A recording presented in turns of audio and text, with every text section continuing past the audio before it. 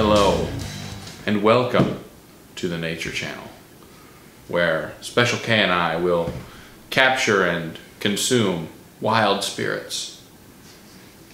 Yes. I'm Radar. Special K, and tonight we're going to be catching Jim Beam Rye pre-prohibition style bourbon. It is 45% alcohol by volume. Well, it's not vodka. It says Kentucky Straight Whiskey. I didn't see bourbon anymore. Oh, really? On it, so that's what I was saying. Yeah, it's rye whiskey. All right. Yeah. I suppose, yeah, that's not bourbon because bourbon has to have a certain percentage of corn. Okay. Yeah, rye whiskey. All right. I got you. It's a brand new bottle. We cracking into it for the first time. Oh, yes. Just for you guys. Just for you and for me, honestly, if I'm being serious. Now, let's talk about the price on this. It's got a screw cap, which for the price, I wouldn't expect it to have a screw cap, but it does. Well, rye is more expensive than your regular. $28 for this bottle. That was on sale. I think it goes a little more than that. We are drinking out of our etched Four Roses glasses. Because we're fancy. You're welcome. So, I like Rye's. Bullet. I like Bullet a lot. Yeah, Bullet does make a really good rye. It is, I want to say it's just slightly lighter in color than it's like a what I'm used to. Like a light amber or something like that. That looks nice on the nose. It's a lot different than our typical bourbon that we're used to reviewing on the show. It's got not a whole lot. There's not a whole lot of smell. A little touch of alcoholicness. Maybe a tiny bit of caramel in there. You get the booze. Just a little bit of caramel, yeah, which I was expecting, but there's just. I'm not getting a lot of barrel or anything on the nose. There's not a whole lot going on with the smell of this, which is kind of surprising to me. I've had a couple of the other, like Knob Creek rye. I've had that. I'm trying to think if I've had anything else made by Jim Beam. Knob Creek rye is $33 for their rye.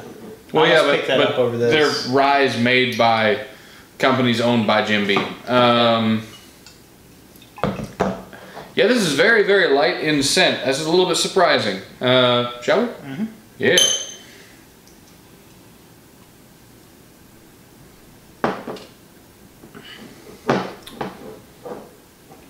Not light in flavor, though. Woody, you get a little bit, some caramel notes in there. It's almost nutty on the back end, like cashew or something. Yeah, kind of. A cashew is very specific. I was just thinking of just a nut. I mean, it's not like a peanut or like a.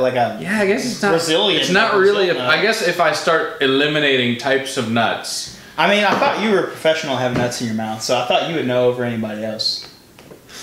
I mean. Oh, you would wish.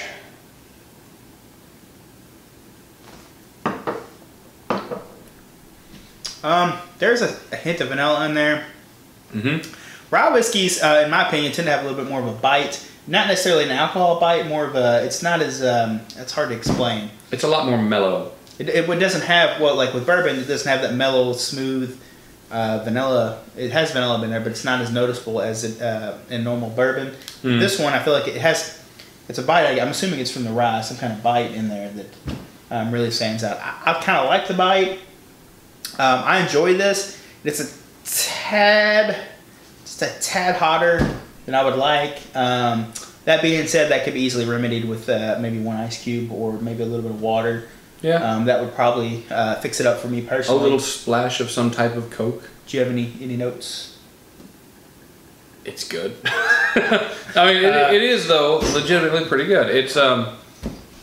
It's smoother, but at the same time, it's got just a little bit more.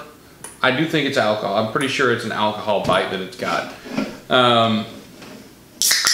It's good. I think it's straight. What do you call that again? What's the price of that again? It's $28-ish. Straight. I think I'll give it a 7.5. It would be 8 if it was slightly less expensive. But for ryes are kind of expensive. They run kind of expensive. That's on the low end of a rye price wise. Ryes are normally the cheapest rye I've seen is $31. Yeah. $35 for Knob Creek Rye. So I'm going to go ahead and rate this a 7.5 as well. Again, it's a tad bit hot for me, but I think that could be remedied with a splash of water or an ice cube. Now, generally, I would prefer to drink my rye straight, but a lot of people do like to mix their drink, so that's why we give our reviews straight and mixed. So we are now going to mix it. It's cool that you don't like mixing your bourbon, but we are doing it for the other folks that do. So we are mixing our, sorry, it's not bourbon, our rye with rye whiskey, Canadian dry ginger ale and lemonade, which is literally the best mixer. As far as a whiskey / bourbon mixer, I think that this is possibly one of the best things to mix with. It's better than regular ginger ale. I went just a little bit too heavy on that. I did 2-to-1, you did 2-to-1 too on that. Just a little bit heavy. But yeah, this is the best thing, in my opinion, to mix with whiskey / bourbon. So carbonation, there's still 1 or 2 levels left in there. Yeah, it's a little bit more carbonated than I would like to see. What I've noticed, and this is what I've noticed with these is typically when you mix them with some mixers, you get a lot more of the barrel characteristics, and it comes through in the nose heavy, more barrel. You get ginger, and you get a lot of the barrel in there, and you get less of that harshness.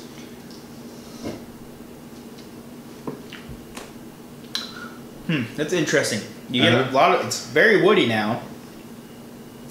You get a tiny bit of vanilla. You get ginger in there. You still get that bite. You get that bite that I like from the rye. It's still there, but it tones down the alcohol. Also, it helps that there's a little bit of lemon in that. Yeah. Oh, it's wonderful. It's a wonderful as a mixer. As a mixer, I think this is probably better straight. You think so? Yeah, I do. I think it is a little bit better straight. Now mixing it is not a bad choice, but I think there's more to consider straight. There's not so much of an alcohol burn that you can't taste all of the things, but at the same time, there's enough alcohol burn that you can tell there's alcohol in this drink. I think I'll give it a 7 as a mixer. Good choice. Yeah. I'm gonna stick with 7.5. I think it's just as good as a mixer as it is straight. So I like it either way. I think you're good either way. Taking shots of this probably wouldn't be a problem. I don't know if I would take shots of this though. Like, I think it would be best served you could on take an ice shots cube. of it. Like, I think it's to the point where you could ice cube this, or take shots of this. Some people like to do that. Yeah. Whatever. Yeah. Fair. But sipping would be a good choice. Anyway, that's been our episode. If there's something you'd like to see on the channel, you can leave a comment down below. Don't forget to hit that like button. I'm Special K. And I'm Rado. Thanks for watching.